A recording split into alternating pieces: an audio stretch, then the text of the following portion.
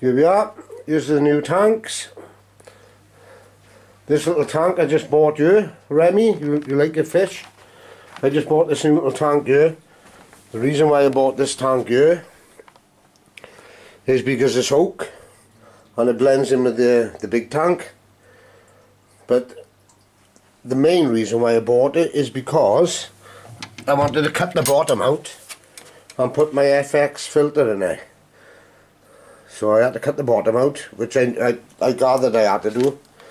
Cut the bottom out, put my filter in there so it's sitting on the floor, not vibrating. So I'm going to buy a couple of cichlids now and put them in that tank there once it matures. And yeah, there you go. Lovely jubbly.